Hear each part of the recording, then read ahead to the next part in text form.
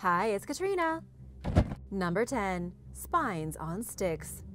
In the Chincha Valley on the Peruvian coast, researchers unearthed 192 human spines.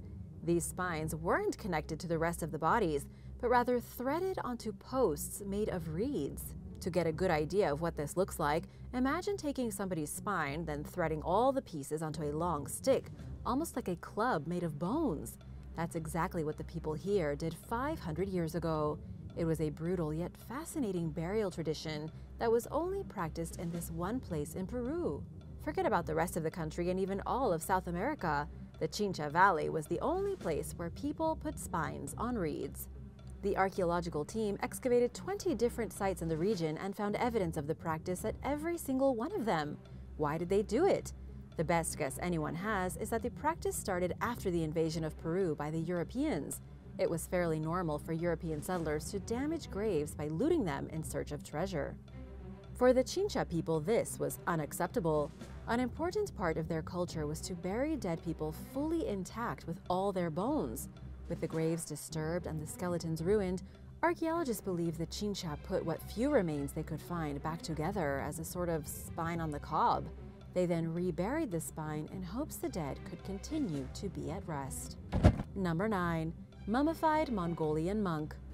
In Mongolia, a mummified monk was discovered by a local man rummaging through a mysterious cave.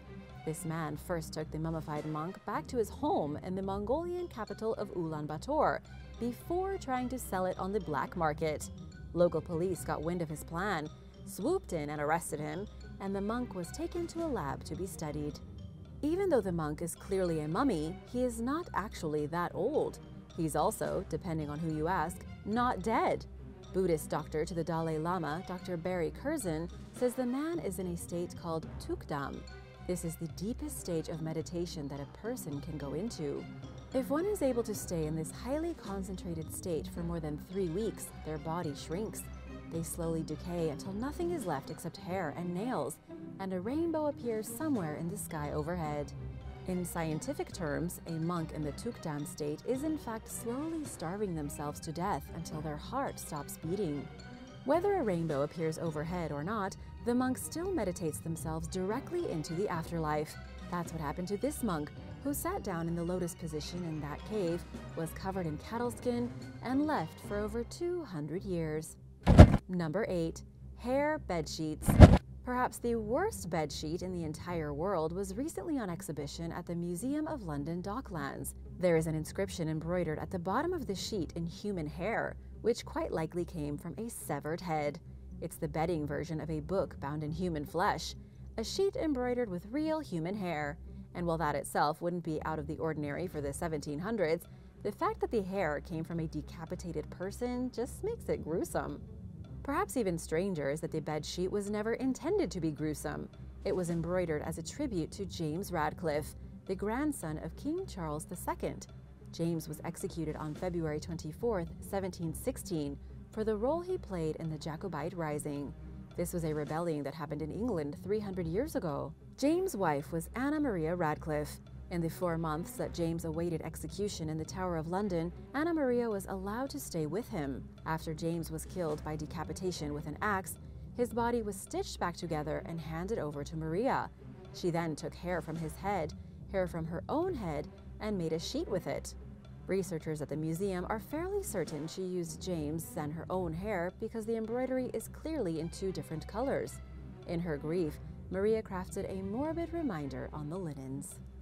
Number 7. The sacrifices of Yinshu. The burial ground at the Chinese archaeological site of Yinshu, used during the Shang dynasty, has revealed some pretty brutal practices.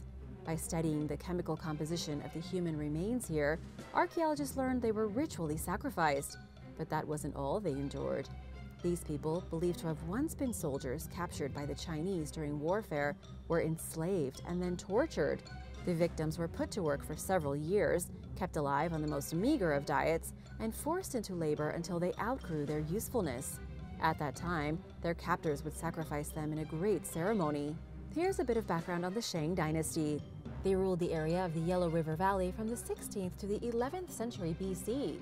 It was around 1300 BC when the first major city in China was constructed by the Shang, called Yinshu. Its ruins, where this burial ground was discovered, are near the modern city of Anyang. But it was during the final 2 centuries of Shang rule that they really began to get barbaric. There was something happening that destabilized the society. In a desperate last attempt at saving themselves, they began slaughtering people to appease the gods. This is similar to what happened near the end of the Maya Empire when they got desperate for rain to grow their crops, just before the entire civilization collapsed. In China, archaeologists have estimated 13,000 people were killed as sacrifices in a span of just 200 years. The bodies discovered in the graveyard here did not come from Yinshu. Analysis revealed they came from farther away, meaning the victims were captured and brought to the city. Researchers were even able to look at their diet by analyzing the bone collagen of their skeletons. They found that these people were eating gruel made from millet, barely even food. This was worse food than the poorest villagers ate. The consensus is that as the Shang collapsed, they started sacrificing their slaves to make their gods happy. Number 6. Aztec Ritual House. Experts with the National Institute of Anthropology and History in Mexico carried out excavations in the ancient Aztec city of Tenochtitlan. They were looking at a housing complex when they found a ritual structure that had been used in complex and scary ceremonies. It was more of a ritual house, a specific kind of temple that wasn't officially a temple. The house was most likely used for rituals to mark the beginning and the end of life cycles. Archaeologists found incense burners, vessels for holding ceremonial liquids, and the cremated skeleton of an infant inside a pot. They also discovered musical instruments made from bone, such as flutes and ocarinas.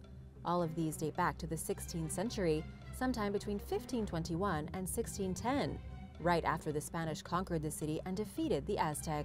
Nobody knows exactly what the ceremonies being performed would have looked like, but based on the archaeological evidence, there was a lot of music, a lot of smoke, and a lot of fire. We don't know if this infant was deceased before the cremation inside the pot, or if the death was part of a sacrifice. It could also be that the ritual was in honor of the infant, as a celebration of life and death. It's all quite mysterious. What do you think was going on in this ancient Aztec house 500 years ago? Let me know your theories in the comments. And now for number 5. But first, want to give a big shout out to Joker Joel and Jennifer Ballesteri. Thanks so much for joining us. And if you are new here, be sure to subscribe for more videos about scary archaeological discoveries. Number 5. Fed to the lions. Archaeologists in England discovered a bronze key handle carved kind of strangely.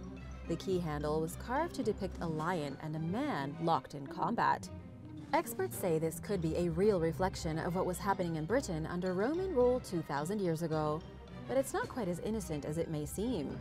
Men weren't simply fighting lions for sport. Instead, archaeologist John Pierce says it had to do with executions. He believes the Romans used to throw prisoners into a lion pit in front of spectators, who could then watch the ghoulish show as the lions ripped men limb from limb. The key handle was initially discovered in 2017 while excavating a Roman townhouse in Leicester. It's only about 4 inches long, crafted around the year 200. The man fighting the lion has long hair and a bushy beard, which has made archaeologists believe he was supposed to represent a barbarian. To the Romans, a barbarian was anyone not from Rome. And because Roman law allowed criminals to be thrown to wild beasts as punishment, this may be what the key was made to represent. What was just a myth prior to this discovery now looks very real. If you weren't Roman and you did something the Romans didn't like and determined to be a criminal offense, you would be in danger of being fed to some hungry lions that had been exported to England from North Africa or Mesopotamia. Number 4. A lair of bones. A disturbing lair of bones was found in a gruesome subterranean cavern in Saudi Arabia. The lair is just as horrifying as it sounds. Archaeologists found the remains of at least 14 different animals here, including human beings. The hollow cave is called Jirsan and is a system of winding lava tunnels cut through solid rock by volcanic activity many years ago. It's located beneath the volcanic fields of Harat Kebar. It was long after these tunnels were formed and the volcanic activity settled down that so many bones found their way here. Researchers believe the bones were carried into the cave by hyenas over a span of 7,000 years. The whole cavern system may as well have been taken straight out of The Lion King. It was likely a den used by a family of hyenas who dominated it for thousands of years. They brought their kills and scavenged carcasses back to the cave and devoured them, leaving the bones to accumulate over time. The only thing scientists are unsure of is if the human skeletons found in the cave were from people who had been hunted by the hyenas. Either that, or they were corpses that the hyenas dug out of the graves, which is possible with these scavengers. Number 3. A salty sheep's leg. Sometime around the year 600 BC, mining operations started at the Cherabad salt mine in northwestern Iran. Salt mining continued here all the way into the 20th century, just until a few decades ago. When activity finally stopped, archaeologists were able to go in and explore the location for historical research. Since 1993, experts have uncovered the bodies of 8 ancient miners who had been left dead in the deep underground tunnels. What's truly fascinating is that their bodies have been mummified to perfection by the salt-rich soil and dry atmosphere. But that's not all. Archaeologists have also found plenty of mummified animals. One of the weirdest things they discovered was a sheep leg that had been left in the mine about 1,600 years ago. The dry conditions left the DNA of the sheep in amazing condition. Researchers from Trinity College Dublin were able to see exactly what kind of animal this was. Amazingly, it showed no evidence of being a woolly, fleeced sheep. Instead, the sheep was hairy like a wolf, not fluffy like sheep we're familiar with today. But why was the sheep deep in a salt mine 1,600 years ago? It was probably taken down there as a snack. The miners likely ate the rest of the sheep, which is why only its salty leg was found. Number 2. Peruvian mummies. A brand new and very ghoulish discovery was announced by Peruvian archaeologists in 2022. 8 mummified children were found inside a tomb. The tomb belonged to an elite member of a pre-Inca society who died 1,200 years ago. The 8 mummified children had been sacrificed upon his death as part of an ancient funerary ritual. The research team was led by Yomira Silvia Waman of the National University of San Marcos. They were excavating the archaeological complex of Cajamarquilla when they stumbled upon the skeletal remains of a high-ranking person. Outside the tomb were the skeletons of 12 adults and some animals that may or may not have been llamas. It's too early to say who this individual might have been. Archaeologists right now are guessing he was a wealthy trader who died before the age of 30. He was mummified and had his hands tied over his face before being wrapped in cloth and put in the ground. These small skeletons of the children may have been very close relatives of the merchant. Although the mere notion of sacrificing children is horrific to us, it was an honor for people living back then. They didn't see death as the end, but as a beginning. When those children were buried alongside the dead man, no one thought of them as deceased. They simply thought they were going to help a wealthy relative in the transition to a parallel world. Number 1. Headless horse. Archaeologists in Germany have discovered the remains of the Headless Horseman in an ancient cemetery. Or rather, they found the skeletal remains of a headless horse, as well as the man who presumably rode it. The man and his headless horse were buried 1,400 years ago in the town of Nidlingen. This was during the Merovingian dynasty, which ruled from 476 to 750 in a large part of Central Europe. When the Roman Empire fell in 476, it was the Merovingian kingdom that rose up to seize power and begin laying claim to all the land. It was this kingdom that consisted of 2 major tribes, the Franks and the Germanics. The Franks would go on to become the French, and the Germanic, the Germans. It's unclear who the writer was, or even why he was buried with a headless horse. Archaeologists don't think it was a sacrifice, but probably part of a burial ceremony. Archaeologist Folk Daminger says the man was likely the head of a farming household, and so he was buried with a horse as a grave good. But why they had to cut the beast's head off is anyone's guess. Thanks for watching! Which of these discoveries did you find the most unnerving? Let me know in the comments below, and remember to subscribe if you haven't already. See you soon for more videos like these. Bye!